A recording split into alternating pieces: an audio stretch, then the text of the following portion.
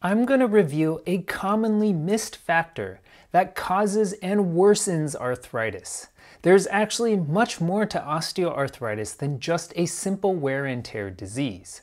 We now understand that arthritis is far more complex, involving not just the joints, but also our weight, metabolic health, and even our lifestyle choices. I'm going to give you a look at the science behind arthritis, the cutting-edge research that's changing how we understand this condition, and practical steps that you can take to manage and improve your joint health. Hey everyone, Dr. Jeff Peng here.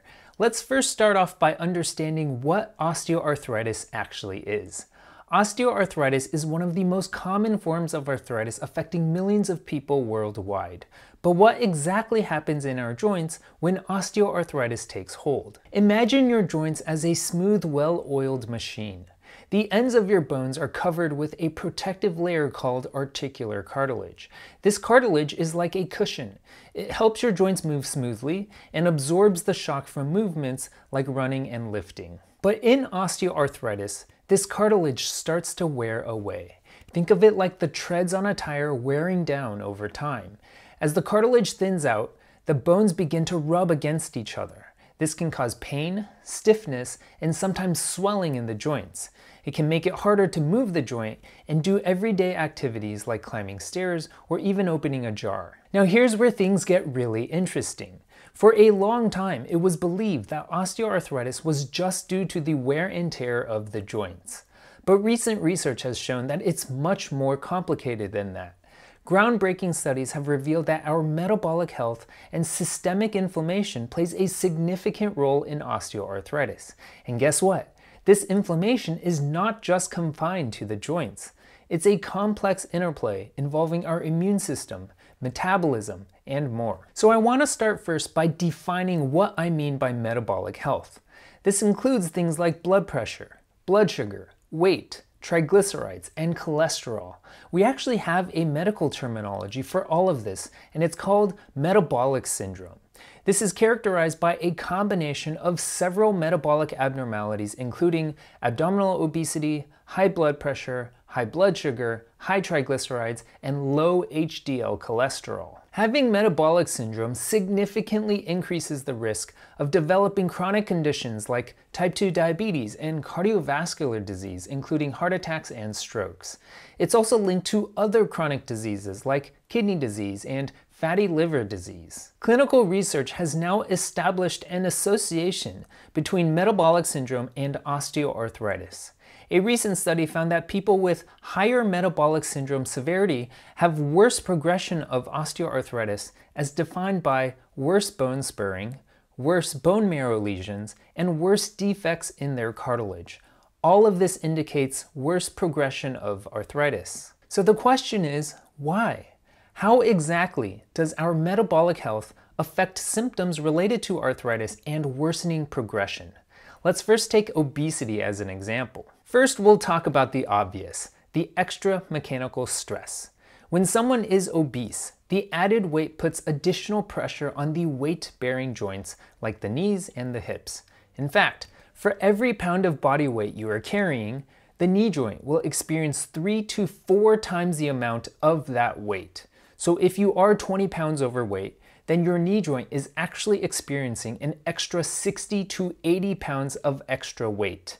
This will fast track and accelerate the wear and tear of the knee. So this is a logical explanation for why overweight individuals have higher rates of osteoarthritis in their knees and their hips. But here's the kicker.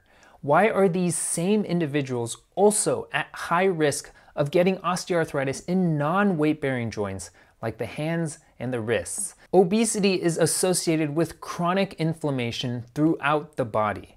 This isn't the same inflammation you get from an injury. It's a low-grade, persistent inflammation. Fat tissue or adipose tissue isn't just sitting there. It's actually quite active, and they release molecules called adipokines, which circulate in your body and can promote inflammation. This inflammation can affect the joints and contribute to the development of osteoarthritis. But it's actually much worse than that. Not only is there inflammation, but obesity also affects how the cells in the joint function.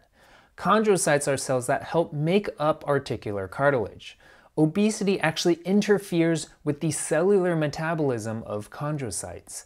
This means that they might not be able to repair the cartilage effectively, or could even contribute to breaking it down. And it's this combination of inflammation and metabolic dysregulation that creates a kind of vicious cycle. The inflammation contributes to metabolic changes, and these metabolic changes can in turn exacerbate inflammation. This is how obesity can lead to progressively worsening arthritis over time. All of these effects are actually compounded and magnified when we start adding in other variables such as blood sugar, triglycerides, and cholesterol. High sugar consumption promotes the production of pro-inflammatory cytokines, which can worsen arthritis symptoms. This cohort study looked to examine the longitudinal relationship between blood glucose levels and knee symptoms related to arthritis.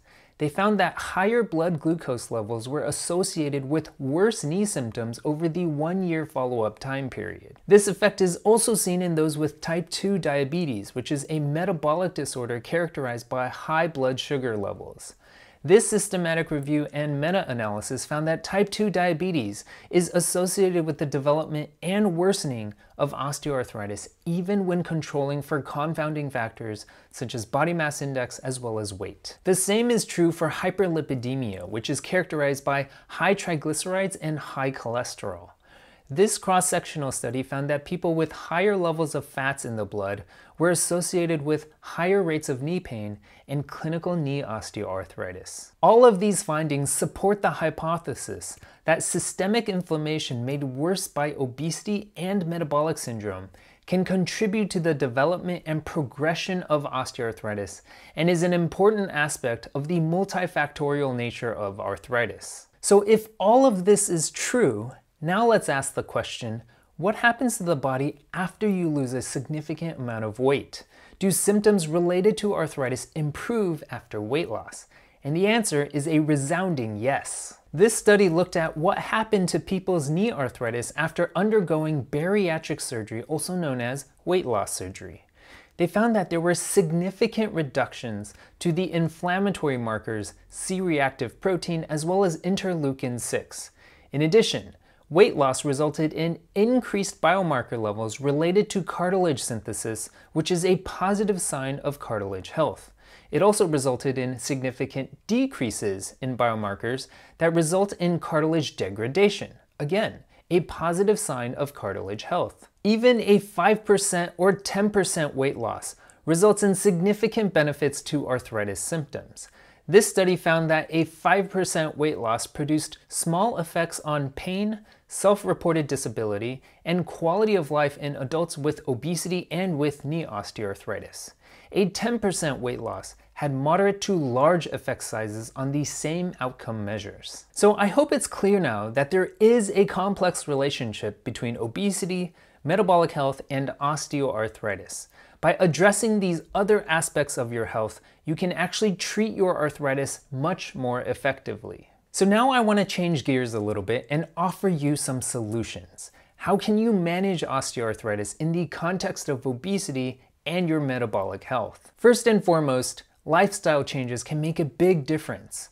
Losing weight reduces the mechanical stress on the joints and can also decrease systemic inflammation. Your diet plays a huge role in this. To promote a healthier lifestyle and manage arthritis symptoms effectively, you want to minimize the consumption of processed and fried foods. These types of foods have been associated with triggering inflammation. Additionally, try to reduce the intake of sugary foods and high glycemic index foods, as they can contribute to the production of pro-inflammatory cytokines and potentially exacerbate arthritis. Moreover, studies have shown a correlation between increased inflammation levels and the consumption of processed meats, and this can further aggravate arthritis symptoms. Instead, try to focus on eating an anti-inflammatory diet. This means filling your plate with foods that have been shown to reduce inflammation and promote joint health. Fruits and vegetables are packed with antioxidants, vitamins, and minerals that can help combat inflammation. Aim for a variety of fruits and veggies, including berries, citrus fruits, leafy greens, and cruciferous vegetables such as broccoli, cauliflower, and cabbage. Whole grains are another excellent addition to an arthritis-friendly diet. These include brown rice, quinoa, and oats. They provide fiber and important nutrients that support overall health while also reducing inflammation. When it comes to protein, opt for lean sources like chicken, fish, nuts, seeds, and legumes. These alternatives provide essential nutrients without the added unhealthy fats and inflammatory properties found in processed meats. Healthy fats, such as those found in avocados, olive oil, and fatty fish like salmon, are also beneficial for managing arthritis. These fats contain omega-3 fatty acids, which have anti-inflammatory properties and can help alleviate joint pain. And don't forget about exercise. Multiple studies, such as this one, suggest that exercise has similar therapeutic benefits to pain and functional improvement as common medications such as acetaminophen, Tylenol, ibuprofen, which is Advil, and naproxen, which is Aleve. Exercise comes in two flavors. The first is aerobic exercise, such as daily walking.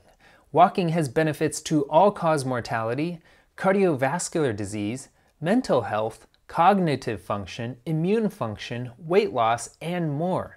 Specifically for arthritis, walking helps prevent arthritis from getting worse and is associated with better outcomes. Other excellent forms of low-impact aerobic exercise include cycling, swimming, elliptical training, and rowing. Aim for at least 30 minutes every day of aerobic exercise. The second flavor of exercise is strength training. Targeting muscles in the entire lower extremity, as well as focusing on treating the muscles around the knee, have been shown to significantly reduce pain and improve function related to symptomatic knee osteoarthritis. The contrary is also true. Weaker leg muscles have been linked to worsening arthritis symptoms, in addition to worse radiographic progression of arthritis. Aim to do the strength training about 3 times a week. And remember, osteoarthritis is not solely a result of wear and tear, but a complex interplay of metabolic factors and inflammation. Through lifestyle modifications, informed healthcare decisions, and a proactive approach to self-care, you can strive for improved joint health and a better quality of life. The next video is an excellent starting point for a knee strengthening program that you can do at home. Lastly, if you found this video helpful, please give it a thumbs up, share it with others, and subscribe to my channel for more valuable content. Thanks for watching and see you in the next video.